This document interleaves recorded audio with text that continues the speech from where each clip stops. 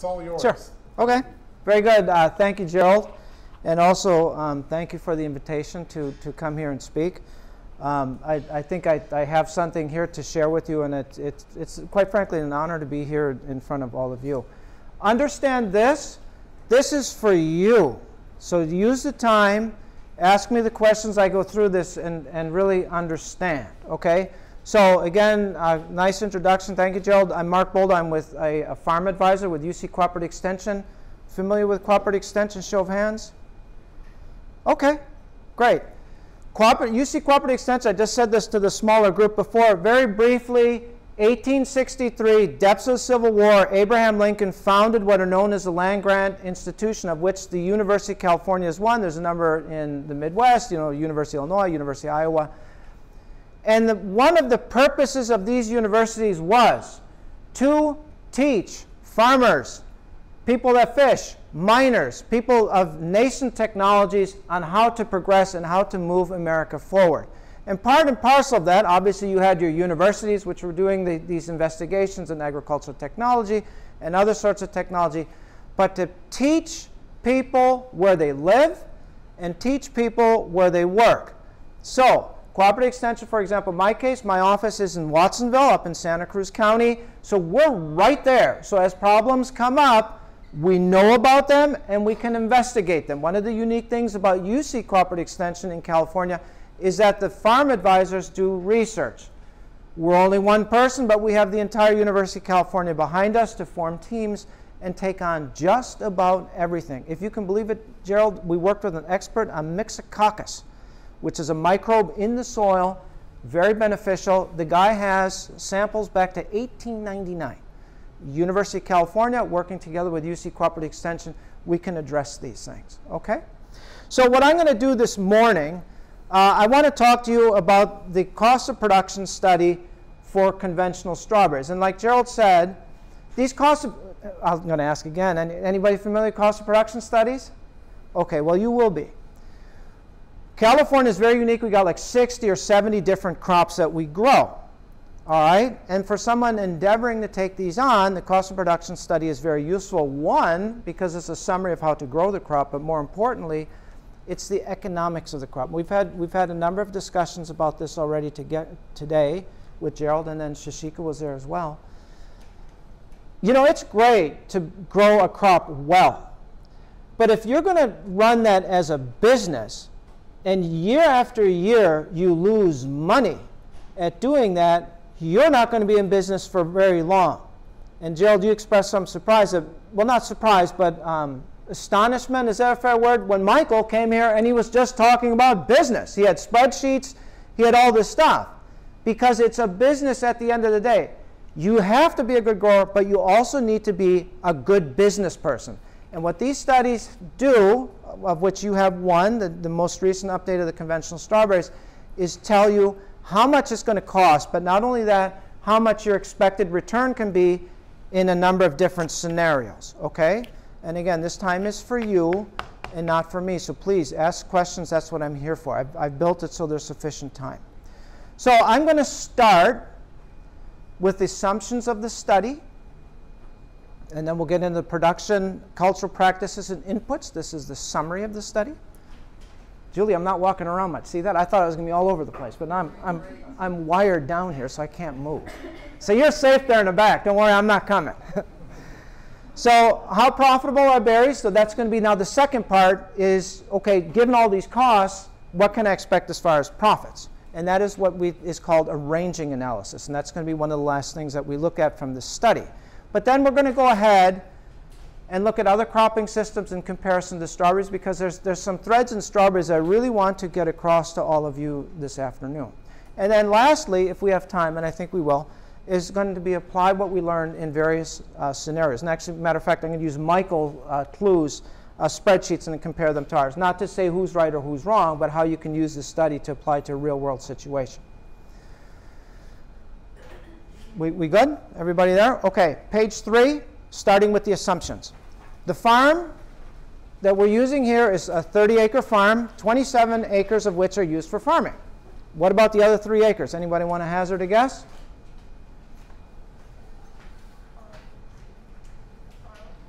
What's that? Yes, yes. On farm buildings, and then also let's not forget the roads. Because in strawberries, you got trucks going in and out to collect the harvested produce all the time. So some of that acreage is going to be used for roads. You have to do that. Your irrigation only goes 250, 300 feet tops. So you're going to need roads to access that. It's different than lettuce where you have these giant stretches of field. So 27 acres are used for farming. 3 acres is, it's not non-productive land because you're using it for a different purpose, but you're not planting it. The rent, and so each one of these slides will have a cost. So the rent that we use is $2,700 an acre. How did I get that number? I'm not sitting in a room generating these numbers on my own or going on the internet, using Google. No, we go and meet with growers. I know a lot of different growers, and when they have some time, and it can be at the drop of a hat. It's like, hey, Mark, I got a half an hour. You want to come over? Okay, yeah, I'm coming.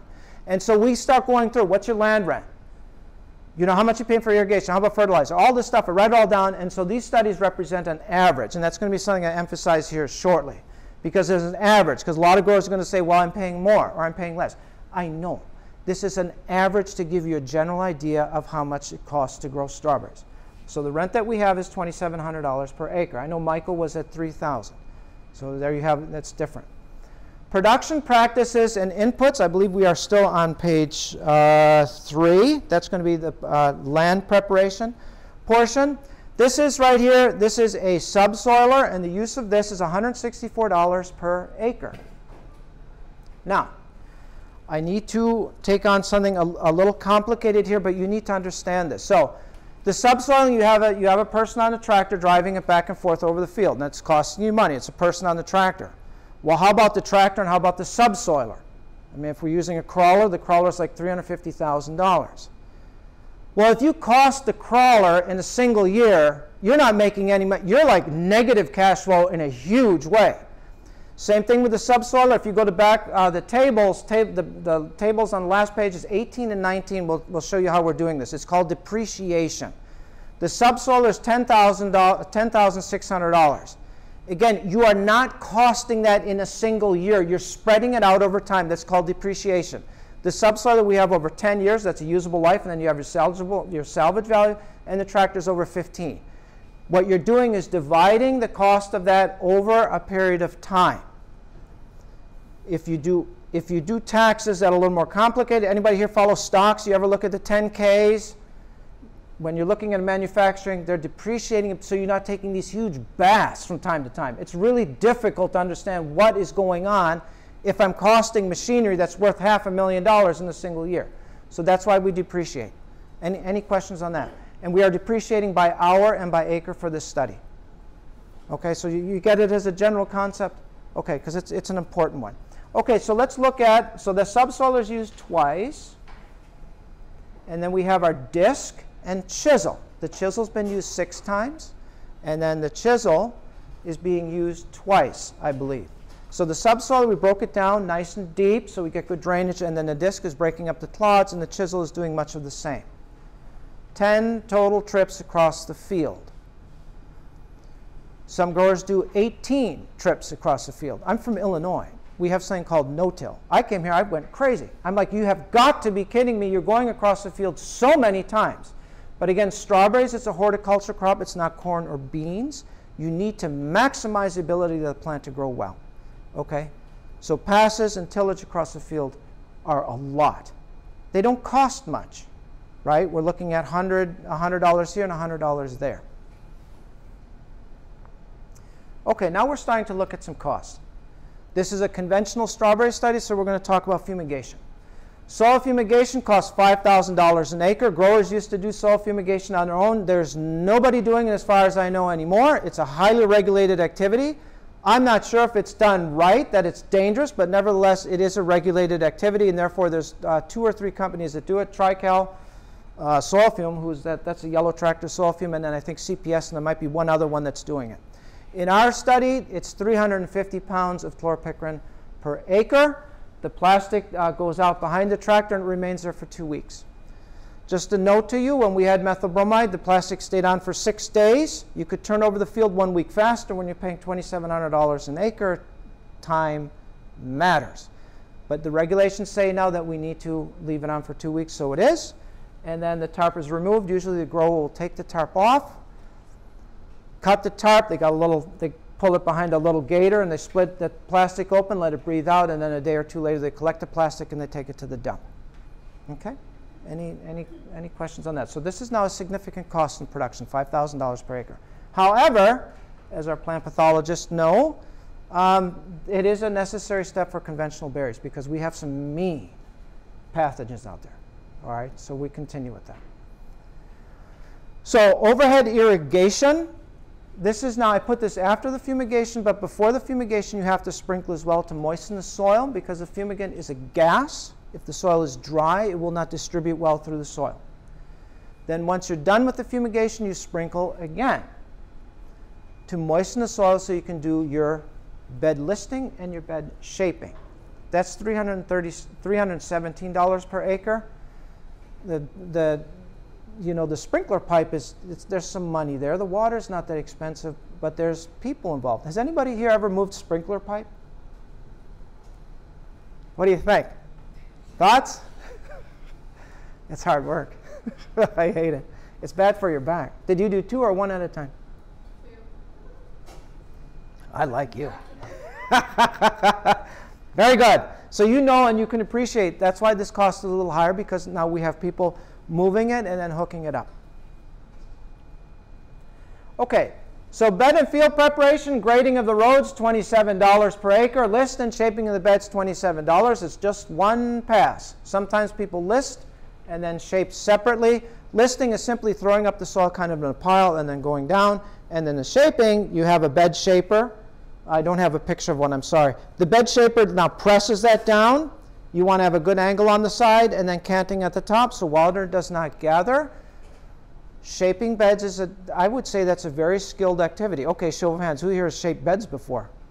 Okay. Wow. I tell you, Cal Poly is great. If I do this at UC Davis, no one's going to raise their hand. What thoughts on shaping beds? You have to time it right. Mm-hmm.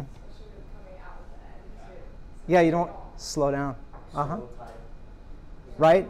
Sand is great. You know, I was once out in Florida. I was doing some subcontracting work. I used to work for a private contractor. Razor sharp. It was all sand. It was great. But then you go into clay over here. It's like, oh. So again, that's a listing and the shaping of the bed. That's wonderful. You guys have done that. That's a really nice skill to have, really. Installed drip irrigation system. So now we're at $1,600 for the drip irrigation system. Wow, that's a big number. Remember, though, we're buying the drip tape, and it's only going to be used once, so it's just expensed in 1 year. We're also using not people to put the tape out. That's done with a tractor. But all of the stuff, the lines and so forth on the side are being put in with people. Hook it up, make sure everything's nice. So that's $1,600. Placement of pre-plant fertilizer, that's an 18,813, $438. Remember, there's a 2021 study, 2022. Got some hostilities in Ukraine. The price of fertilizer has gone up. It's almost double now. So this is something that you're going to be looking at.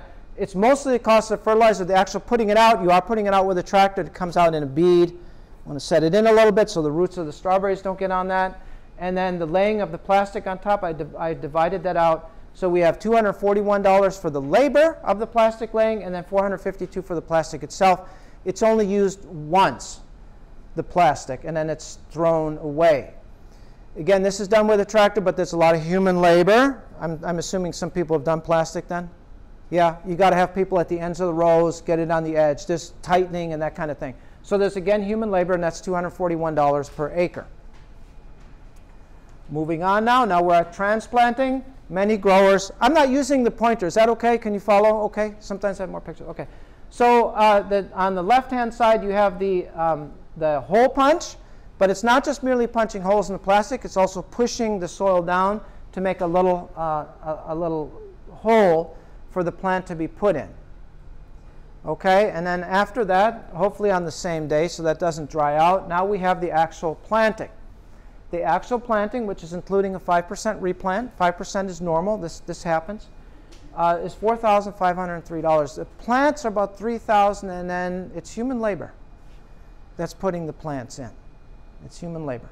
Now, all of the things that I have told you so far the ground preparation, the sprinkling, the fumigation, the bed formation, and now the planting. That is 60% of success in strawberries. If you mess up on any of those steps, you're going to suffer for the rest of the season. And this is the most critical day of a grower season right here. Because these plants, say you plant it a little high, plant will dry out. You go too deep, the plant may get sick.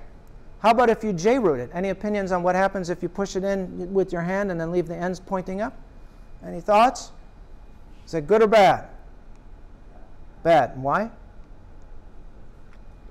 The roots need to grow down. Now the plant has to fight to grow back down again. It's going to establish slower. Here's the deal. And I think I've said this line 2 or 3 times now today. I really like this line. This is Michael Clue, one of his growers, Rebecca Bozarth, was up. Sorry, Gerald, you got to hear this again. But it's a good line. Michael Clue, one of the growers that he worked with on the Central Coast for with this study done. Rebecca Bozarth, I invited her to one of my big meetings, Grower Highlight. I had her talk about all her growing stuff. And she got up there and she said this. She said, if you're a strawberry grower and you're not a people person, you got a problem. You, as a strawberry grower, and this is one of the themes that I'm getting into, you are managing people. And if you don't like working with people, you got a problem. You've got 1.5 people per acre in strawberries. And on planting day, say for example, you're not a good manager and the people don't like you, you're not going to get your plants done well. If your supervisor's out there watching the planting take place, it's kind of like, I'll let it go. You're going to have a planting problem. It really comes down, we all know if any one of us is planting 3 or 4 strawberry plants in your garden, they'll be perfect, right? You got all the time in the world. We're planting tens of thousands of plants in a day with hundreds of people. You're going to need very good supervision to make sure that job is done right. And it needs to be done quickly. So you have to incentivize your planters well. All right? So planting day is very important. And yes, there is a cost associated with it. And then the last step is roll the plants to pack them down. We want to set that, get them, close the pore spaces around the plant. But we're also going to run the overhead irrigation to close that up even more. I will just say a note here, the UCCE IPM recommendations for strawberries say that the plants go in before the plastic. No one really does that anymore. Have you seen that, Gerald? Burning holes? No, that people are putting the plastic on after they plant. I haven't. It's rare. It used to be done so much more. It's much better for the plant because the soil can actually breathe. But the way people are working now, it just can't be done. Just know that it's a little harder because you can't see, and then you got to find the holes and everything like that. It's not done that frequently anymore, so that's why we have this hole puncher and everything like that in there. Okay. And any comments, questions? We're doing good? Okay. Are you following okay? I want to make sure that I have these little tangents about the, what's important, but really. Okay. Runner removal and weeding. So now the plants are growing. The runner removal is there on the right-hand side, on your left hand, sorry. 2,683. Okay, here we go. This is an interesting point. One of the things, as we were preparing to do this study, we got some calls from some people very interested in there's a robot that they're trying to get to use for cutting runners. Obviously, if runner cutting is a very expensive activity, it makes the robot more attractive to use. So, I got some contacts from some very big names in the industry. Mark, your number's way too low. It was lower than this, actually. It was like $1,200 or something for the runner cutting. You got to raise that number. Okay, well, let me go and do my interviews. I'm not going to have people place their personal costs on here. This is an average, right? So I went out to growers. The University of California growers, matter of fact, they are very high. $5,000, $4,000 for runnering an acre. That is a big cost. That is on the level with our fumigation. But guess what? Driscoll's varieties don't runner very much. Their runnering costs are $150 to $250. Driscoll's plants are 50% of the industry, and voila, $2,600 for runnering. No one has that cost. But I have to include the industry as a whole. So, when you're looking at your expenses and so forth, you're going to have to look close at that one. I have to represent the industry impartially. Yes? I know many of you probably know this, but could you explain what is a runner? Oh, what's that? Yeah, the run. Yeah, when I practiced this, I did say. Now I got all wound up here in front of the audience. No, just kidding. So the deal with runnering is, so the runnering, as you know, it's a stolon of the plant and it produces the daughter plants. And when you're in the nursery level, that's great because you want to produce daughter plants. But when you're in the production field, obviously the plant is committing resources and energy to growing runners. And you do get lower yields and the fruit runs to be smaller. So you do need to remove those. You really have to. It'll be noticeable if you don't do it. So it's very smart to remove those runners. I think people are removing them once a month. I think that's what we have. But it does go through the season. Hence the importance of cutting the runners. Thank you, Gerald. I appreciate that. Did you have a question there? Yeah, that was my question regarding the season. Like, when did it start and then when did they stop? And then also, is that per acre? That's everything's per acre, yes. And it does go through the season. Thank you. Thank you. And that's the same with the weeding. I think we have it at once a month. Weeding's a little lower, but it's still some money. And that is because you are using people. Everything in strawberries, a lot of the things in strawberries are using people. Okay, so weeding, that's an organic field. You would not see that generally. Most of the weeding is taking place around the crown of the plant in that little hole. Okay? Okay, so here's another one where people are like, are you kidding me? This isn't right. This isn't my program. Fertility is something that really is hard to get out of a grower. Everybody has their own system for it. And as you know, a lot of people are doing very well with it. So I just have a very generic fertility program here. I'm really basing it on the amount of nitrogen that goes in, which is usually between 200 and 250 pounds of nitrogen. Nitrogen is a driver in strawberry. Phosphorus, potassium, you have that in spades in the soil. Nevertheless, people do get results out of it. I'm not going to be one to say that you're wrong. I'm not a grower. But I do use the nitrogen numbers. So we have the generic mix of CN9, CAN17, KNO3, monopotassium phosphate, 630-30. And that's all drip applied through the course of the season. Very easy to do. It's just the cost of your fertilizer right there. That's it. The human labor component of that is minimum. Okay, so that's your post-plant fertility. We do have the cost of the pest control advisor. We have that at $125. Many growers are pretty good at doing pest identification, but the actual, how should I say, actionability of that information is now another matter, right? So if you have aphids and it's kind of cool, should you spray, should you not? That's where it's going to be where you're going to get a PCA. Most growers do use a PCA, if not just to get the chemicals from the distributor, right? And again, also there's paperwork that's involved with submitting a notice of intent. So that's all. The grower washes his or her hands of it and it's done. There's a range. I know Michael, he was at $50, is $125. You can make a pretty good living doing PCA work. It's intense. Remember, in your care, you have a very expensive crop. But again, there's a lot of things going on with that sort of work, and it's certainly important. And I shared this with the group before. In our Central Coast area, I think we'd probably have about 15 PCAs in total. So here's the sprays.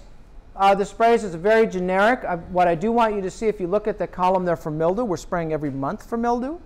Botrytis is in the beginning of the season. And then anthracnose, not all the time, but when we do have it, you definitely do need to spray for it. And then mites, putting on the savvy, that's an ovicide. Persimilis I'll get to shortly.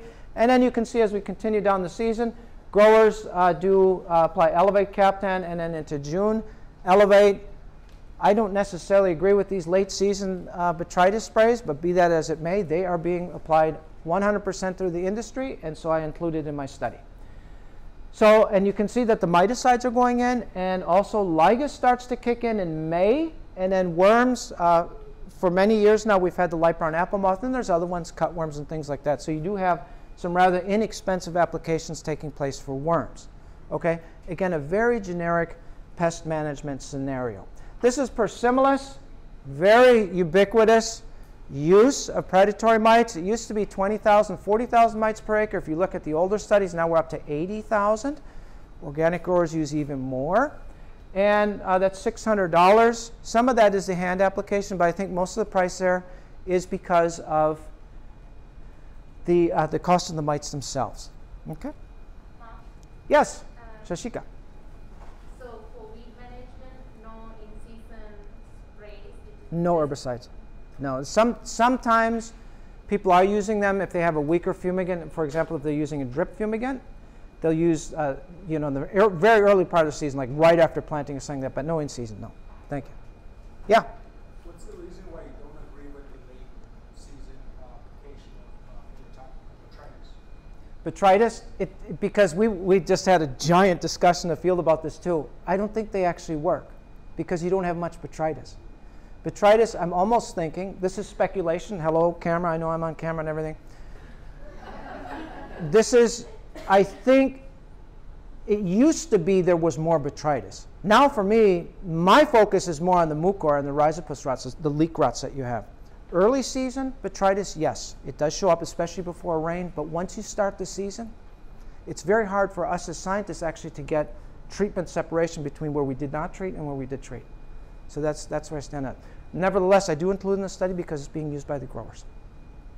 Thank you. Good question. Yeah? Okay, so from this slide, are you saying that they're applying 80,000 per acre and that 80,000 is costing $606? Correct. Each bottle has 2,000 mites in it. And they're done usually in four phases. So it's not just all 80,000 at a time. Yeah. The timing of that is critical, by the way. If you get too late on the mite curve, you're going to be too far behind the out-reproduce the persimmons. Yeah? Have you heard of any growers moving more towards the aerial application of predatory mites, or is it still hand? Ooh, yeah. Okay, so see, you always dip into these areas that are they're worth a conversation. Haven't seen it up on the Central Coast, and then there's some questions, even as far as industry entomologists, are those mites dropping down to the soil alive? Because they're very, very small, and they're dropping through a column, and they might actually dry out. Are they actually hitting the plant? I've been asked to do studies. It would be very worthwhile because it goes really fast, right, with a drone, to check it. I don't have the time. I just don't have the time. So it would be interesting. Do you do it? No, I was just curious. Okay. I've seen it happen in the field before, and I was just curious. Right. To I can't say yay or nay to it. If you use it and you get results, stick with it. I can't say yay or nay. It would be interesting to test. It would be actually pretty easy to test, right? You just ask the drone operator to do a big block, not treat a block. You don't even have to go that long, maybe a month, month and a half, and see what's happening to your mites. It's very easy. So, and then we have the bug vax right here. This is $1,100 per acre, April through September. It's kind of expensive. Any ideas why that might be a little expensive? Fuel price. Diesel. Oh, hey, yeah, this is great. I'm going to bring that up later, too. Fuel, there's a person driving, and it's very frequent. But you also have the cost of the bug vac, which I think is between $35,000 and $40,000. My ballpark, Darren? Yeah. 40? 60? I think it's less than 60, but yeah. Okay. Okay. So you have that, and then you're committing a tractor to it. So you do need the extra tractor. So all that's costed in. Here's the thing. This is a cost of production study. It's an average of the growers. 50% of the growers on the Central Coast use it. 50% don't. In our studies, we haven't seen them do all that well against chemicals, so we left it out. Okay? So the bug vac's not in ours. There's, again, one where people are, we have to be careful, because the first time I did a cost of production study, yeah, again, like, with this runner cutting issue, we had people like, hey, you should put it in. For example, they wanted to use trap crops for lygus in strawberries. Well, you should put it in to encourage people to use them, but it's not really being used, so that's not a good representation. So I get caught in these things. Is it a good representation? Is it not? Fortunately, I know a lot of growers. I make a lot of phone calls, so I have a good view of what's happening. But be that as it may, bug vacs are they're used by a lot of people. So just so you know, it's about $1,100, okay, per year. Okay, so now here it comes. So all your grow costs have been incorporated. You've been maintaining the crop. You've been fertilizing. You've been doing your insecticide, your fungicide applications. Now we got to pick the fruit. $53,000 an acre. Okay, you got to tell me now, why is this so expensive? What's that? Labor. Labor. That's right. A big part of this is labor. The other part of that pick the fruit cost is the cardboard box and the clamshells. I think they're between $2.50 and $3, but everything else is labor. And I'm gonna little pun here. I'm going to belabor that point in just a moment. Okay. All right. I thought it worked. It just doesn't. I've done better. Okay. So loading and hauling. You can see the truck in the picture. So that all the boxes get taken up to the truck and then loaded on. And once that truck is full, then it goes down to the cooler.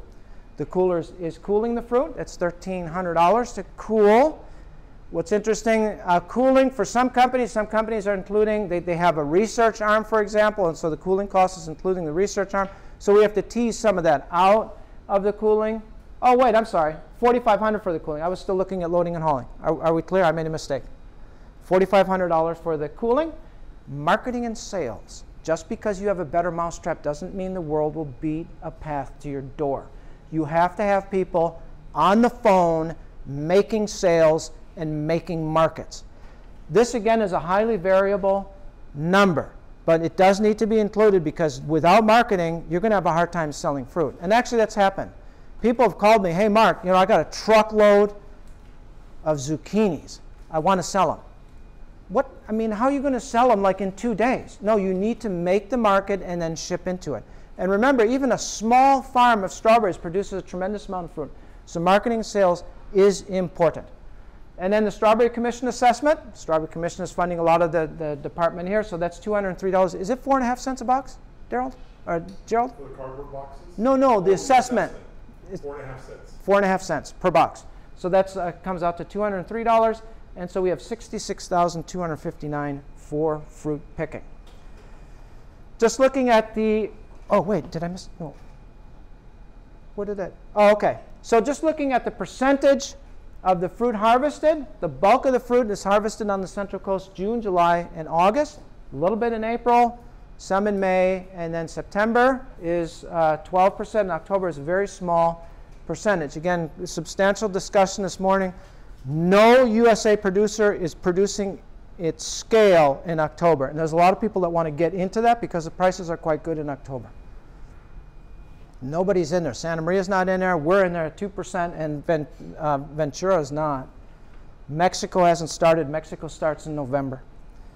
So that's a good one. Okay, season cleanup. Okay, who's done season cleanup? Worst job in strawberries. This is awful. It's hot. Look at this. Look at this picture.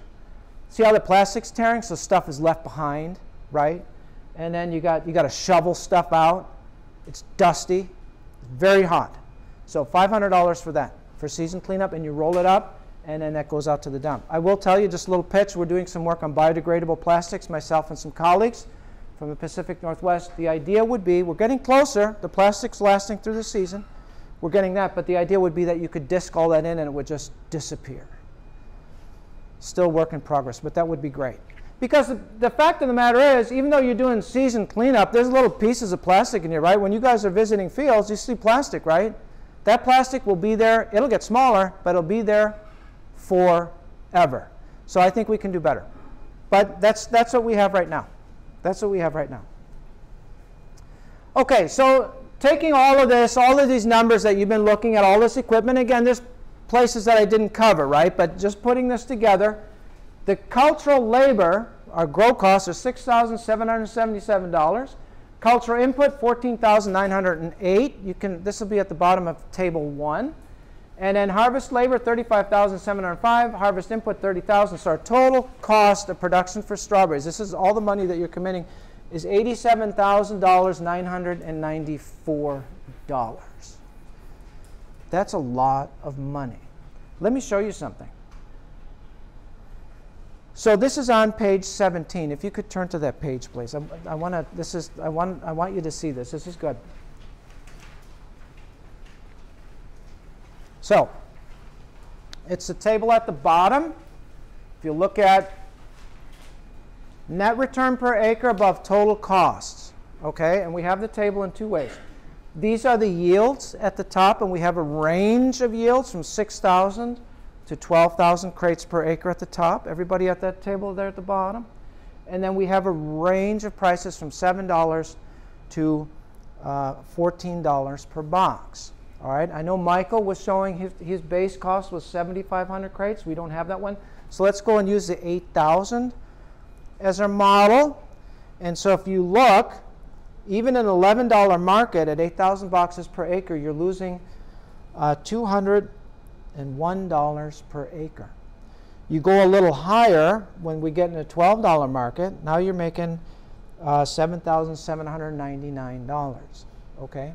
Now someone's going to say, well, the prices of strawberry are variable. You have to look at your average cost, and you have to look at when you're producing the fruit. So say you're getting a really good market in October, but you're not harvesting that much fruit. Well, that's not going to move the needle very much. It's going to be in the summer. So there's two ways that you're going to be able to make a profit here, is either growing more berries, but this is the range, right? You're really not going to get above 12,000. And you know, you do have your sales and your marketing, but the overall market, you cannot control that. That is aggregate demand of the United States and your export markets. You can tweak it with your marketing, but not that much. All right? So growers are in control of this line, but not the vertical one. Growers are at the mercy of the market. Now, when people ask, and Gerald, you brought up this point before, how much does a strawberry grower make? They're asking, is it like a salary?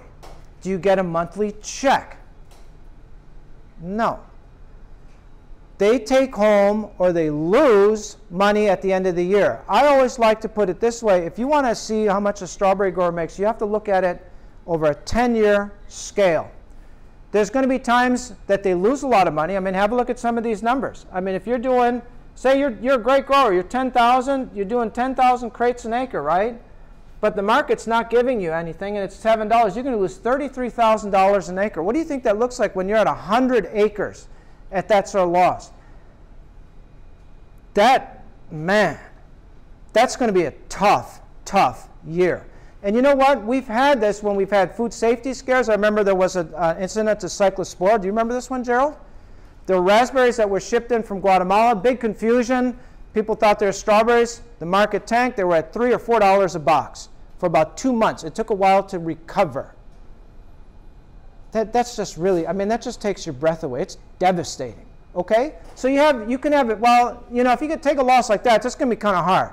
But there's going to be years where you lose a lot of money, but then there's going to be years where you make a lot, right? And then there's going to be years where you lose a little bit, and then there's going to be years where you make something. That's how you have to look at it. That's going to be the average that a strawberry grower takes home. It's not a steady income.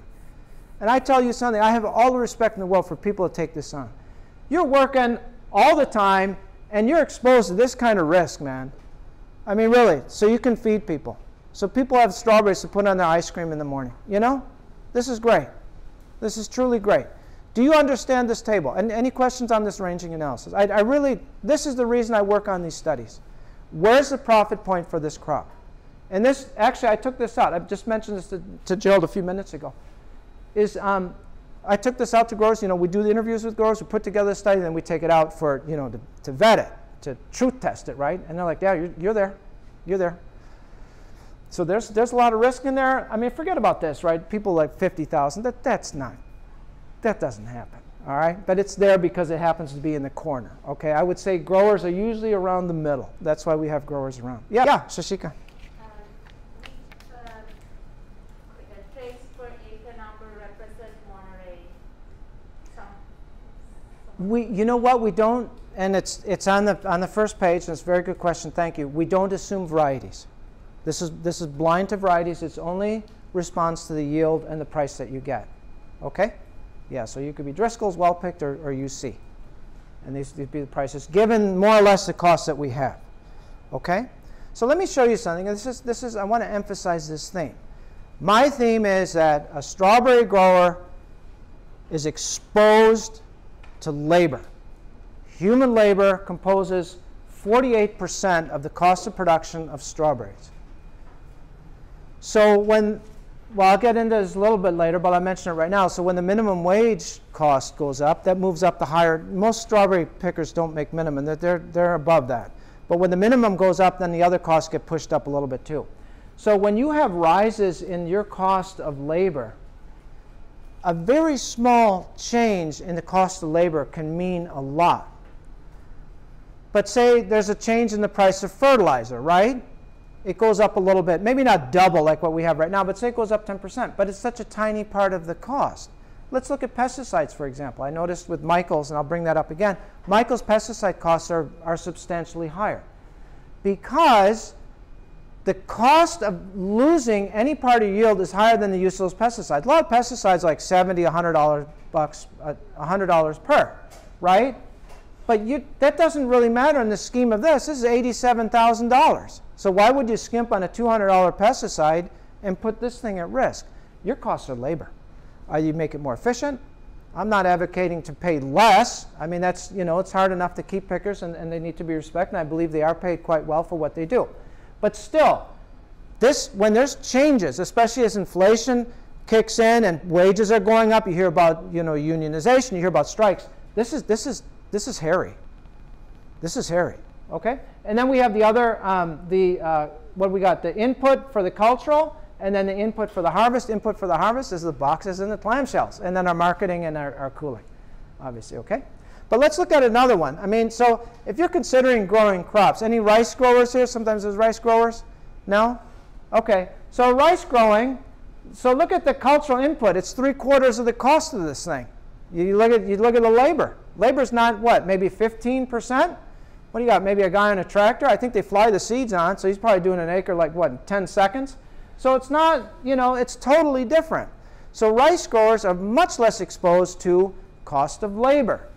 On the other hand, what they're making per acre is $1,400. It's not very much, and again, when you go to the ranging analysis, what they can make per acre might be $100. It's not that much, so they need a lot of acres. They need a lot of land, but they're less concerned about the cost of labor. All right? Strawberries has got to be one of the most labor-intensive crops that we have around. Really. If you want to be a strawberry grower, you have to know how to work with people. Okay, so let's look at some real-world examples. How am I doing, Gerald? Am I doing okay? 5 minutes for the top of the hour. 5 minutes? Go another 10 minutes. I can go 10 minutes? Okay. So I just wanted to go over Michael's. And this is funny. We were at a meeting yesterday. There's Michael Clue. So I'm like, hey, Michael, can I talk to you real quick? He's like, he got a kick out of it. It was cool. It was really nice. I like talking to Michael. So this is his spreadsheet. And again, this is not to compare one is better than the other. It's just to, okay, what can you do with this cost of production study, right? So you look at a real-world example like Michael, and so you see Michael's total grow cost is $33,000. Our total grow cost in the cost of production study is $21,000. Wow, how did that happen? Okay, so I just pulled out some highlights. For example, plants, $34.50, and then the labor to plant. Oops, the labor to plant is $1,000. That's exactly what we paid. About $3,000, a little bit more than $3,000 for the plants, and $1,000 to put them in the ground. Some of these are going up. We had a laugh about the fuel. We had a good laugh about that. Diesel and fuel costs, and he puts in parentheses variable. Boy, you can say that again. I mean, it's changed a lot. It's probably double. These are 2021 numbers that he shared with us. And then, but again, okay, so it doubles the fuel cost. So it's $800 now, went to $1,600. That's a hit, but it's not like the major part of this operation. But it does feed into other things. As gas goes up, your workers are driving to the field. They're gonna feel the pinch, and so it starts to push the labor costs up. He has some costs in here that we did not get. Ranch supplies and maintenance. That's good. He's sharp. He keeps track of everything. And so land prep, that's the equivalent probably. Plastic, maybe a little bit more. Fumigation service, $3,000. Remember, our fumigation service was $5,000. Why is that? I asked Michael, because he's using drip fumigation in rotation with flat, which subsequently cuts his costs down substantially. So going to, here's the pest management, $4,000. We were at $1,600 for pest management. That's a big one. And then also the spray application labor is $975. I strongly suspect, and do you remember, did he use a bug vac? Did he have a bug vac on that farm? I'm feeling a bug vac there, because there's a big number in there somewhere. He didn't say, huh?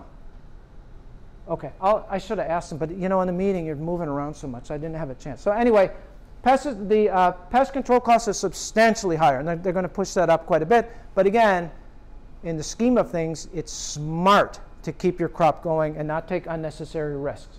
So, and then we have roll-offs and dump fees. That is cleanup, so he's about $225 higher. Okay, so just trending a little bit higher on his costs on that farm, and then so that's how you end up with the total grow cost being higher than what we had. But what's interesting now, and when you do accounting, the line items are different, right? So he does per tray, and if you look at that, the tables for per tray, I forget, it's like maybe page 15, 16, we do per tray cost, but just so I can explain it better, I do it the way I did it, going by per acre cost.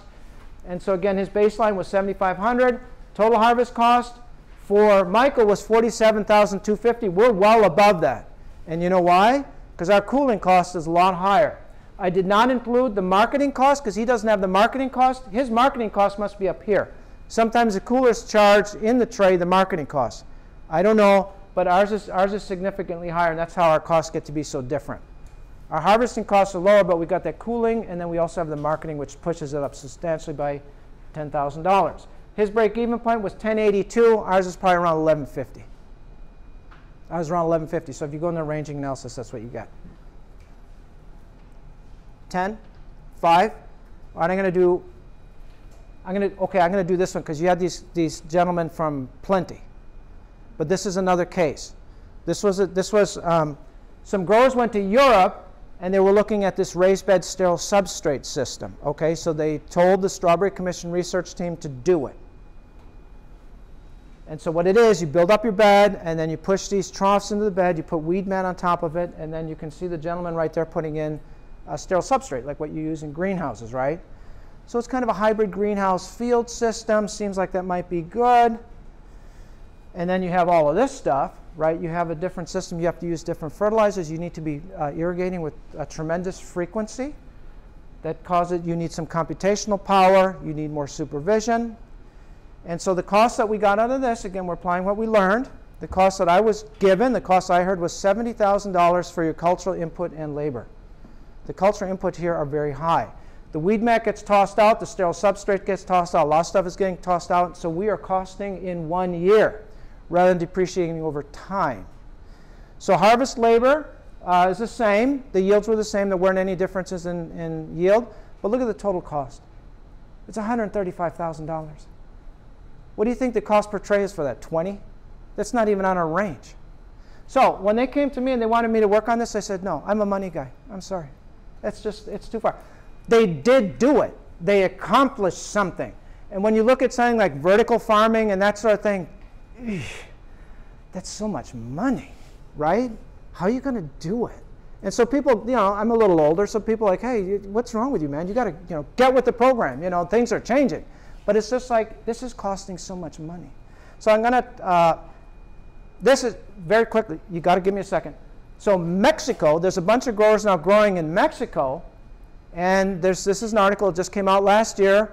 Low salaries are favoring Mexican competitiveness. The money line right here, that the pay for pickers in Mexico, or workers, I should say, does not exceed $10 per day. I did some cross-checking on that. It's actually around 30 in Baja California. Still, it's about 80%. It's about 20% of what we pay here.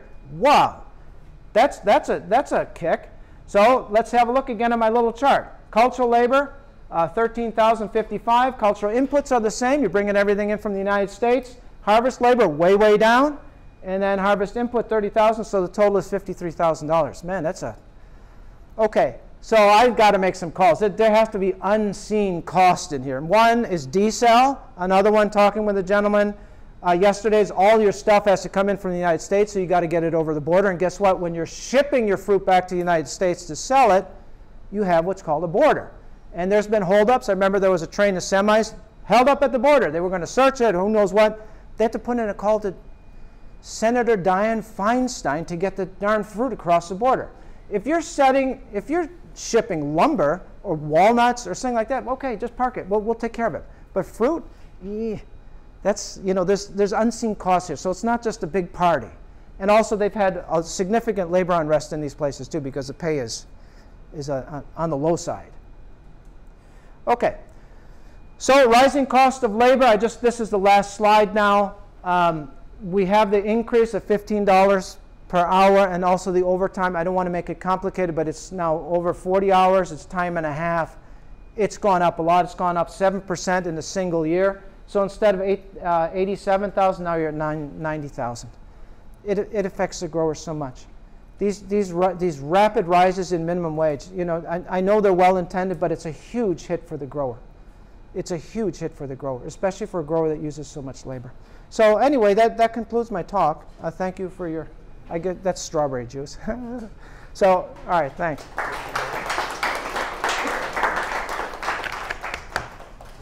We have time for questions. Cool. We'll start with one and go from there. Sure. What would possess you to do a study like this? Who's asking for this? What is it used for? So if you don't know by now, I'm very interested in money. Not to be rich or anything, but it's just like, money is what makes makes a business run. That's the important part. And to peer into, because, I'm a biologist by training, and it's just like, okay, this is great, growing these plants, but why is this person not succeeding? This person is really doing everything right, but their business is failing. Why is that? And so this study. The other part of this study, growers do use this. For example, I mentioned the case with the runner cutting robot. That's very useful information to them because this is from a neutral source. And that's why I'm so firm on this. I don't like people telling me what to put in because we need to protect this. People trust this. If you have a private person do it, well, it's like there might be an incentive to plump the numbers. This is University of California, so it stays neutral, and it will always be neutral.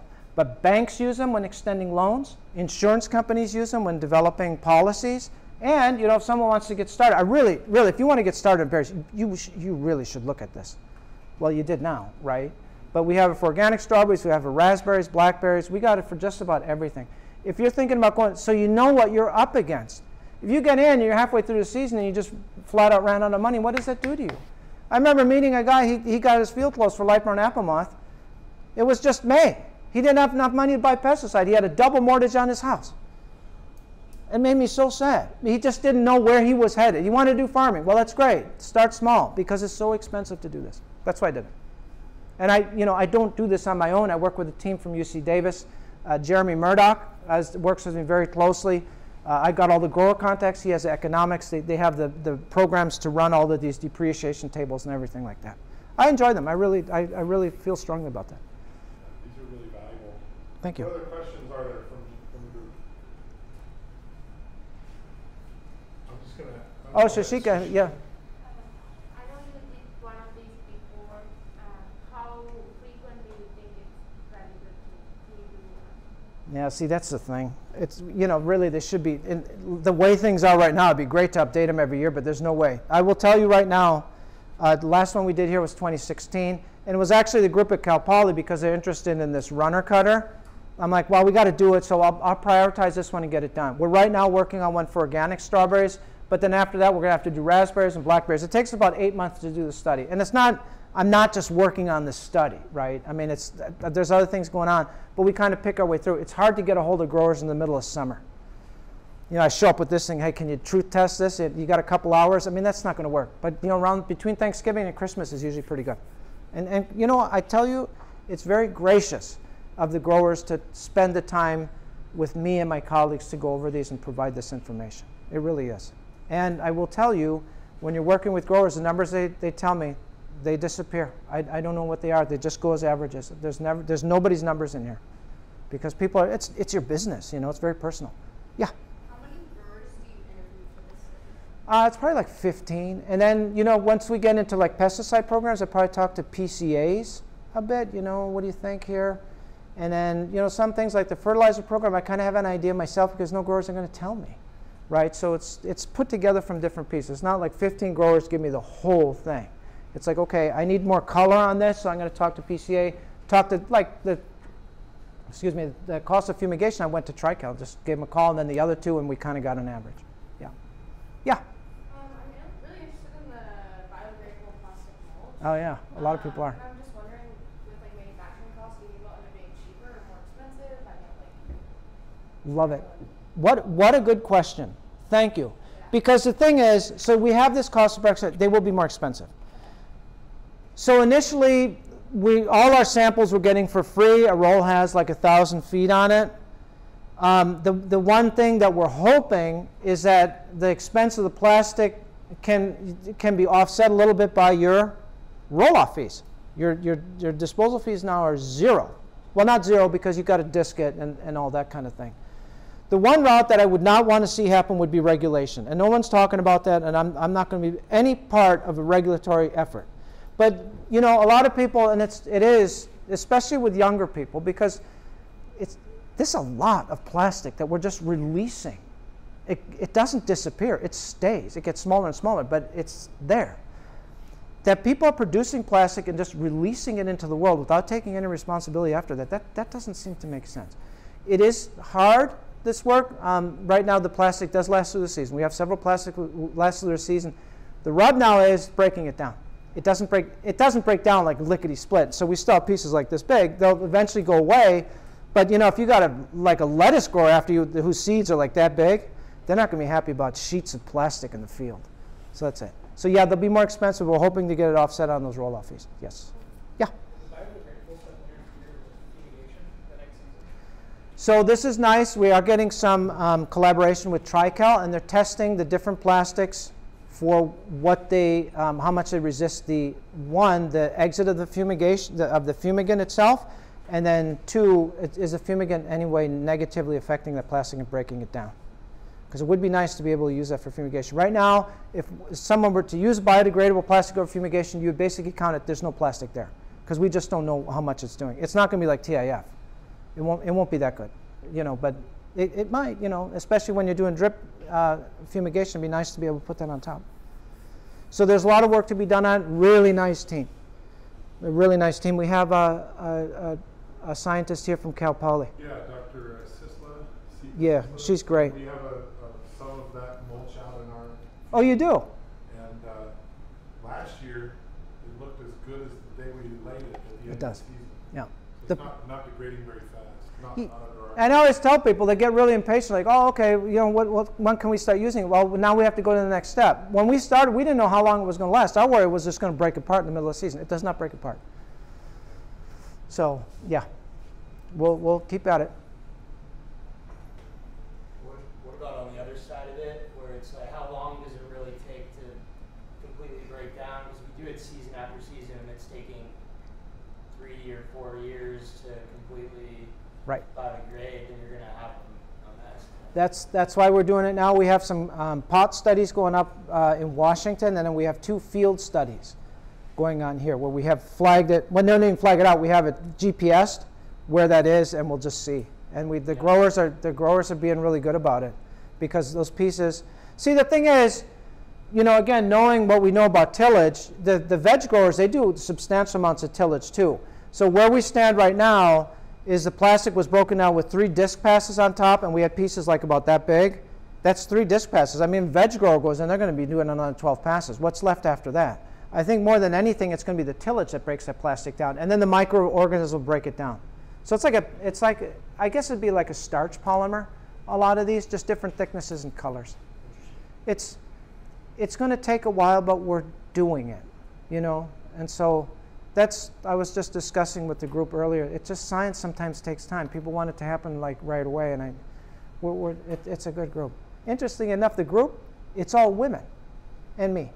I remember the first time we got together for lunch, and so I'm like, wow, this is so much energy, and just really, this is great. It's a good project. I really like it. I really like it, yeah. All right. Okay, thank you. Well, I think